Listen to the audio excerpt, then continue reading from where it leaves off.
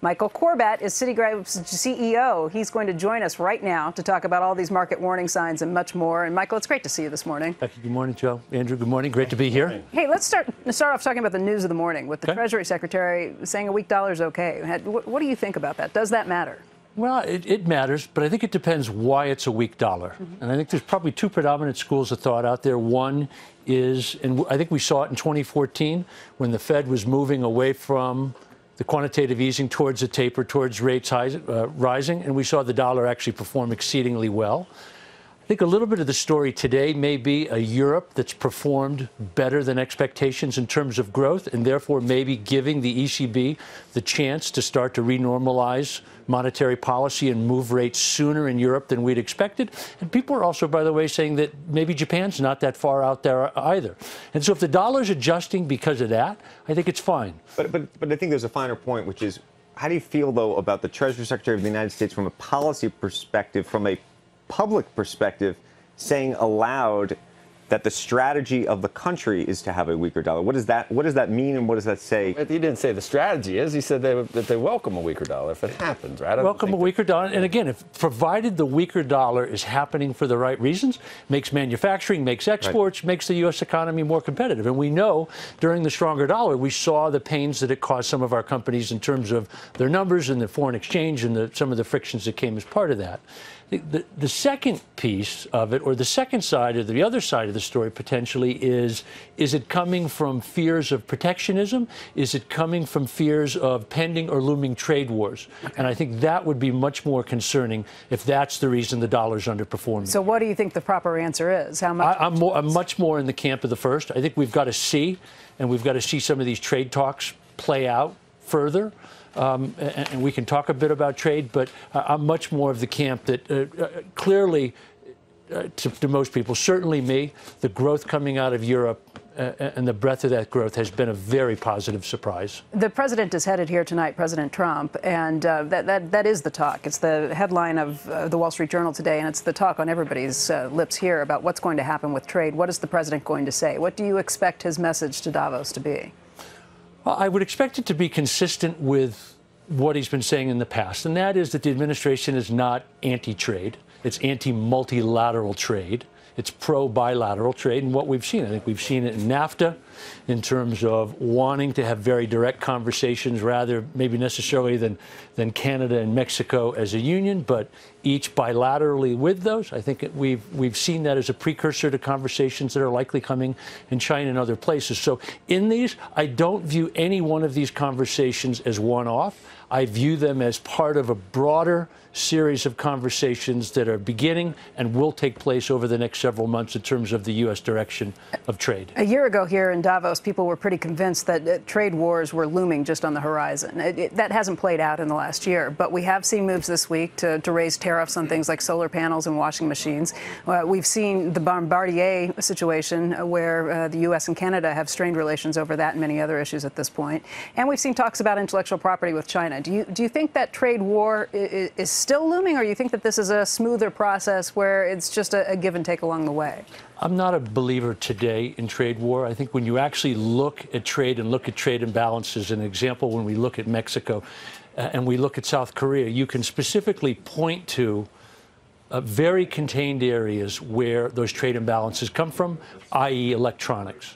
And so when we look at the imbalance with Mexico today, the vast majority of the trade imbalance between Mexico and the U.S. comes as a component of auto imports, but it's not the assembly of those autos, it's the electronics. So 1994, NAFTA's written, electronics comprised 15% of the sticker price of an automobile. Right.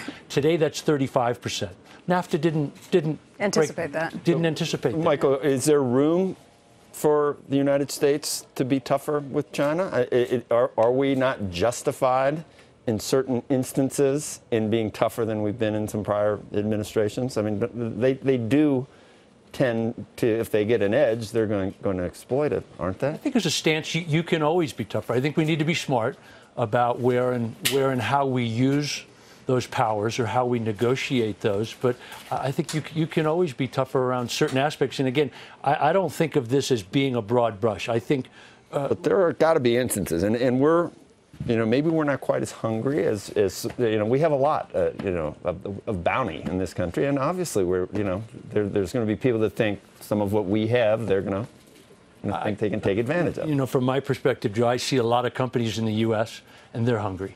Well, I know they're hungry, but I just, I don't want to be, there's the sense that maybe we're patsy in certain instances where it's we're the biggest on the block, and we're not quite as, I don't know, we don't stand up for our side of things as much as we should. I mean, there's some room there, isn't there, without a trade war? There's somewhere in between, a trade war and that.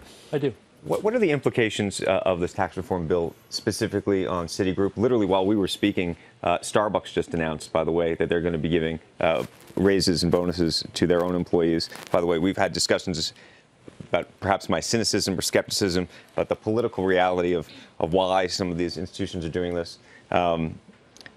Starbucks obviously is antithetical in terms of the. So now you're not cynical. So in terms of the political side of it. Explain that to me. What are you saying exactly? I'm saying that Howard Schultz is a Democrat who's been critical of the president, and so to the extent that we've talked about whether companies are trying to curry favor with the administration or Washington. By the way, maybe so. I know what it sounds like. You're saying if Howard does it, it's okay. No, I'm not saying that. That's what you're saying. I'm saying maybe I'm wrong. Such a virtue signaling. Save the video. Maybe I'm wrong. How about that? Is that okay? We'll take that. Let's ask Mike Corbat what Citi's doing about all of this. Sure. So as we think of the benefits or the outcomes of tax reform, really two things. One is the biggest benefit really comes from how it affects our clients, or in particular our U.S. clients, in terms of how they operate in the U.S. and how they operate around the world.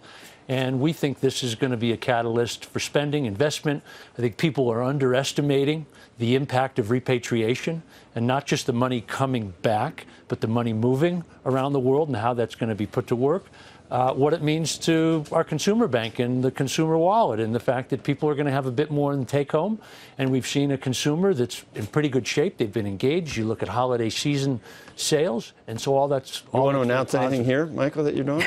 Well, I think from a company perspective, we really get a benefit in two different ways. One, like everybody else, we benefit from a tax rate going from 35 to 21%, and banks are historically high taxpayers, and Citi historically has been a high taxpayer, and we'll get the benefit of that is we get to take more of our EBIT to net income. And the second piece is, as a legacy of the crisis, we had this large deferred tax asset, which was a tax credit from some of the losses we took during the crisis. And as adjustment to the reduction in taxes, that goes away. And we get a benefit from capital that actually gets released as a function of that and increased top line. What do you make of companies, including J.P. Morgan? We're going to talk to Jamie Dimon in a little bit, announcing plans, or like what Starbucks just did, or these other companies, including Comcast as well, of increasing either one-time bonuses, salaries, or the like. Is that something that's going to happen at Citi? Yeah, from our perspective, what we said, and we said on our earnings call a week or so ago, we're going to watch this unfold because we don't know what percentage of the tax decrease gets competed away. We don't know exactly what the needs of our customers and clients will be, but we've got plenty of capacity in terms of. Is the net operating losses that used to be so valuable, is they're less valuable now, so you're less ready to do what J.P. Morgan did? Is that what? No. When you think about that, Joe, it's a trade in essence we would do all day long. We would much rather take the increase of net income from the reduction of the tax rates and give up the tax asset, because net it's a positive. And so we make $1, we give back 50 cents of it, or whatever the math is. So net it's a positive. So we've got plenty of capacity to be able to support our customers and clients. And so we're going to see this unfold a little bit, and then we're going to react to it. Do you think you've got rank and file employees that are wondering where their bonus is? I mean, are they going to hear soon? We always pay competitively. But do you think we'll continue to pay But by the way, do you think that what's happened in the past month is going to put pressure on you and everybody else from just a competitive perspective? Everybody, there's sort of a keeping up with the Joneses, right? If Comcast does it, then does Charter have to do it? If J.P. Morgan does it, does Citi have to do it? If Starbucks does it, does Dunkin' Donuts have to do it, right? And by the way, that's what you have to hope for. From an economic perspective. And we've got to see. We've got to see more broadly. And again, we talked on the earnings call about we've got to watch the competition and see what of this actually we get to utilize and what gets competed away. A couple quick questions on Citi. The stock buyback that was very large. I think you bought down share count by about 7% just in the fourth quarter alone. I know you have to go back to the Fed to ask how much to do, but is that a continuing plan? How much do you plan to buy back if you get your druthers and the Fed allows you to do it? So in 2017, we returned about $17 billion to our shareholders in the form of dividend and buyback. We reduced share count by about 200 million shares on a base of about just under 3 billion.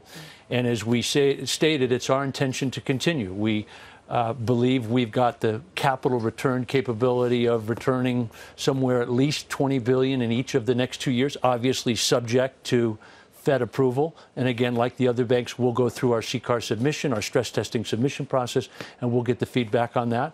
But again, based on where we've said the amount of capital we need to run the firm, we're actually running at an excess to that today, and we've got significant capital generating capabilities. Very quickly, one thing the Street would like to see is a bigger return on assets. It was 0.84%, return on tangible common equity of 8.1%. How do you improve those numbers? Well, one is tax reform just improved the return on tangible common equity because that DTA was counted in our tangible common equity, and now 22 billion of that's gone away. Okay. And what we said as a result of that going away, really very little of what we would call the good calories of capital left with it.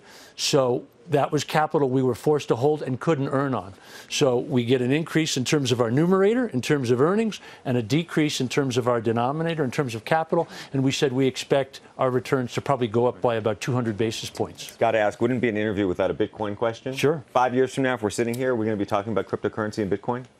I think we'll be talking about digital currencies. I'm not sure we'll be talking about Bitcoin. Do you own any? I do not. Would you own any? I would not. Because? I don't see it as a currency. I see it as a speculative instrument, and I don't understand the underlying fundamentals of the investment. And like Becky's friend, I don't invest in things I don't understand. Could you with a house, in a house with a mouse? Anyway, Michael, thank you. Right. We appreciate you being here today. Thank you. Hey there, thanks for checking out CNBC on YouTube. Be sure to subscribe to stay up to date on all of the day's biggest stories. You can also click on any of the videos around me to watch the latest from CNBC. Thanks for watching.